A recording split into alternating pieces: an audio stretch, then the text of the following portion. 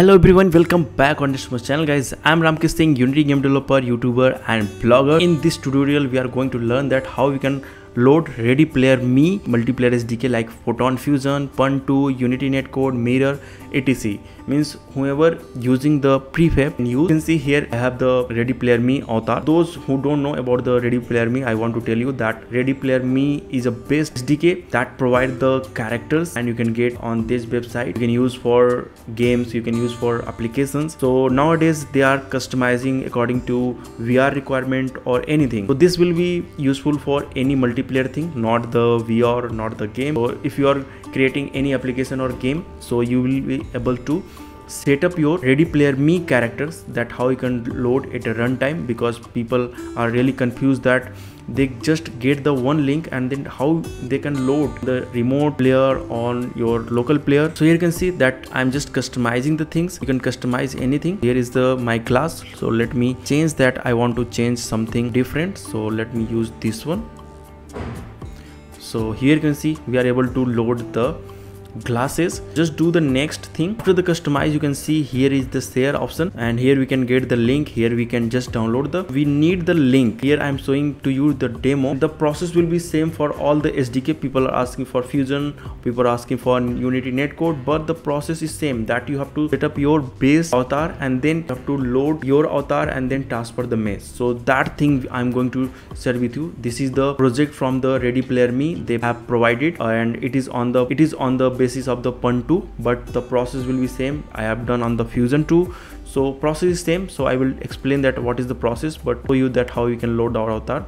So I have given the URL here and then just load the avatar.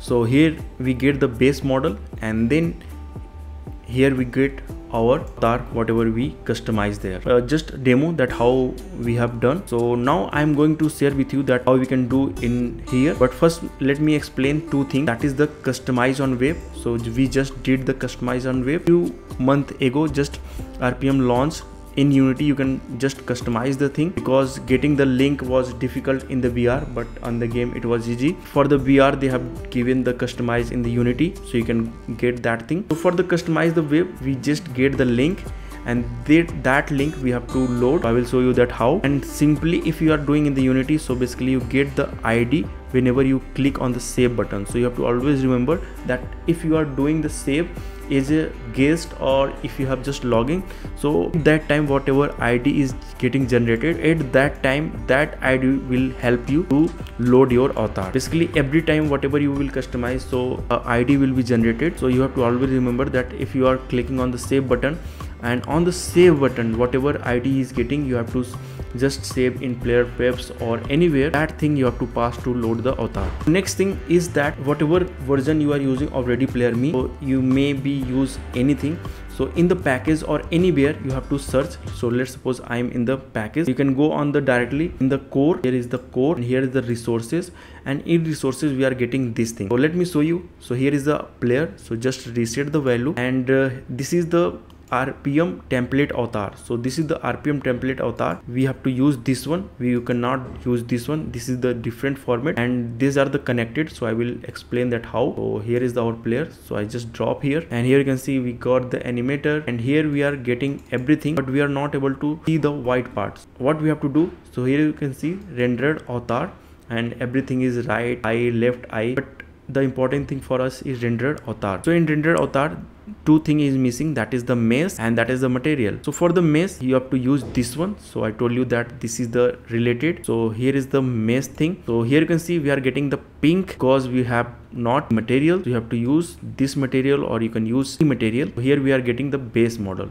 So whatever script you want to use here, and you have to use one script, that is the player network character loader. So that will be, you can load on this or you can just use on this. Really not important, but you can use any one place, so that you have to pass the reference. So let me explain a very important concept. This is our base model, okay, and whatever we will use the link, so that will be loaded in your application, but that will be not visible. So whenever loading of your RPM character, Ready Player Me character will done, so at that time you will pass your message to this model, and after that the link loaded avatar you have to just destroy. In the code, let me show you. And you have to understand the concept, because this is the PUN2. Basically you have to understand the concept so that you can apply in any multiplayer. So I have done on the Fusion, and this is on the PUN2. So people are asking that how we can do the Fusion. So basic concept is same, so you have to not worry about anything. So here you can see that is the very important link, that is the very important code.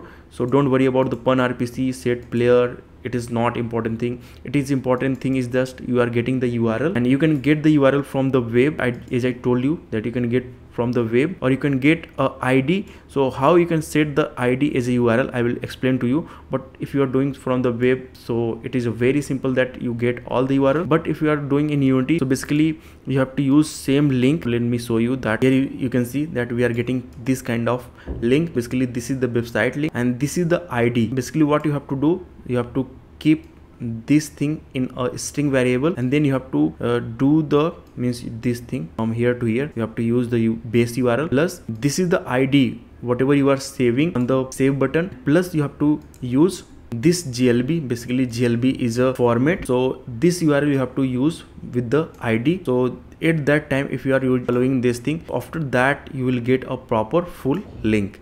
Okay, and here you can see on the link what you are doing, you are just loading your avatar, and on avatar whenever it is getting completed, so it is not important. If you are not going to use, so that will not create problem, so you can just delete.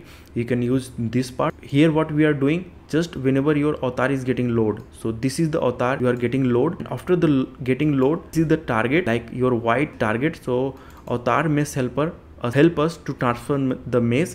So basically this is the avatar we are loading from the URL, and this is the game object, white game object base URL where we are transferring the thing. After the transfer, we are just deleting this avatar which is coming from the link. This thing you can use for load.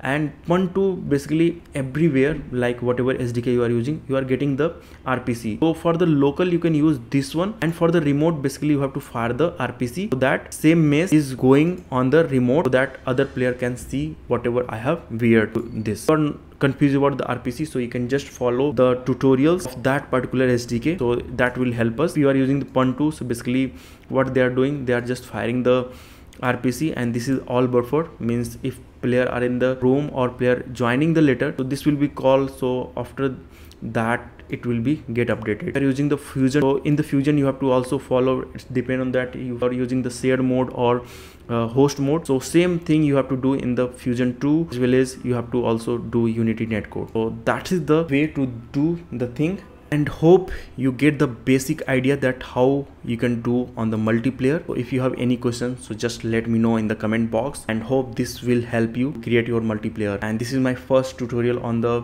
Ready Player Me. If you want much more, so you can ask me in the comment, I will provide. And I'm requesting to you that please support the channel, subscribe, like, and you can give thanks or support me on the Patreon. So thanks for watching. Have a good day. See you in next video. Bye bye. Take care.